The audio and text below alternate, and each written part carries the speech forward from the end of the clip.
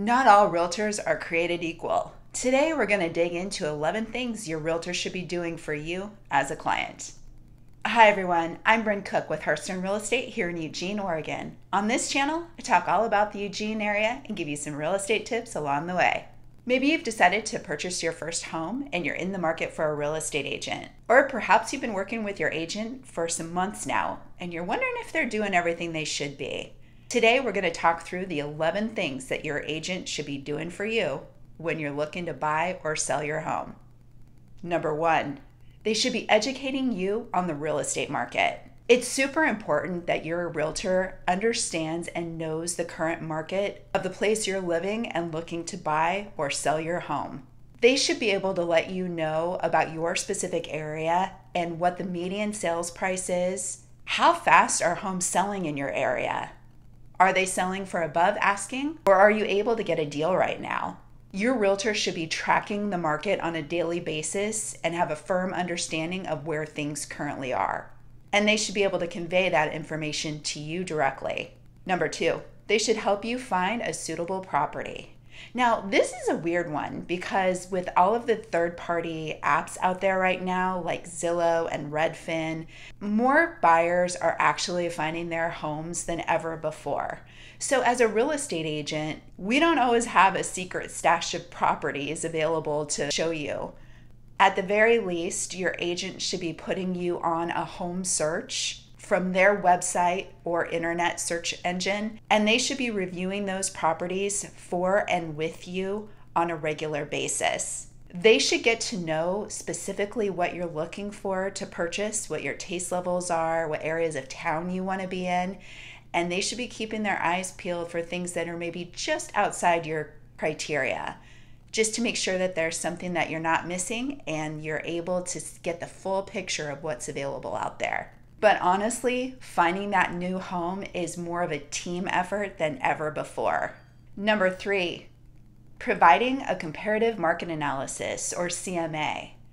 Now, this is required for sure when you are selling your home, but it's also nice to have one pulled when you are purchasing a home as well. That way you can get a real feel of what the comparable homes are in that neighborhood, not only to make your offer, but to make sure that if your offer gets accepted, that everything keeps rolling smoothly, especially with the appraisal. Now, your agent probably won't pull a full CMA when you're going to make your offer, but they will at least pull a summary just to make sure that the listing price is in the right range for you and you're not going to be overpaying for that property.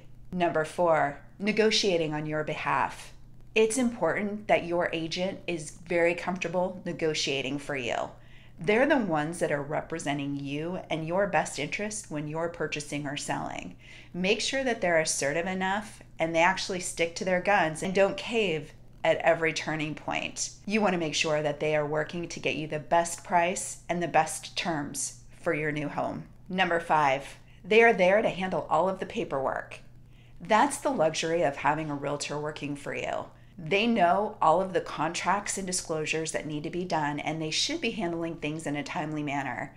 It's important that they're detail-oriented enough to stay on top of all of the different paperwork that's required for your purchase. Number 6, providing referrals. Your real estate agent should have an arsenal of different vendors that they can refer you to. They should have various lenders, inspectors, roofers, contractors, and most things home related in order to refer you to, not only during the sale, but afterwards as well. Number 7, scheduling and coordinating showings. Scheduling showings can be tough depending on whether the home is currently occupied by the owner. Working around everyone's schedules can take some time, and it's important that the agent that you're working with is on top of it every step of the way. When a home comes on the market that you're interested in, they need to be able to jump on it right away and get that showing scheduled. Number 8, providing guidance on home inspections. The due diligence process of purchasing a home is super important. The realtor that you're working with should attend the inspection with you and ask questions that you may not know to ask. They need to make sure that everything looks good for you and that you're comfortable moving forward with your purchase. Number 9, ensuring a smooth closing process.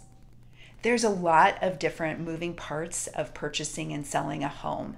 Everything from working with the lender to the other agent to the other party, escrow. The agent that you're working with needs to have good people skills in order to help move through that closing process smoothly. You want to make sure that they're following up with everyone and making sure that everyone is rowing in the right direction. Number 10, providing support after the transaction is done. You don't want a real estate agent who disappears as soon as the deal closes. That's not a good sign. Do they stay in touch with you? Stuff is going to happen. Not every home is perfect. So after you move in, you should be able to reach your real estate agent for any kind of help and support that you need after the fact. And finally, number 11, upholding ethical standards. We as realtors are bound to the ethical standards of doing what's best for our clients and making sure that we are working in your best interest. You shouldn't have to question that about your agent. I hope you found this information helpful. If you did, make sure to check out the other videos on my channel. I'd love to hear from you. You can call, text, or leave a comment down below. I work hard to stay connected. Don't forget to subscribe to my channel and join me for my next video. Thanks so much for watching.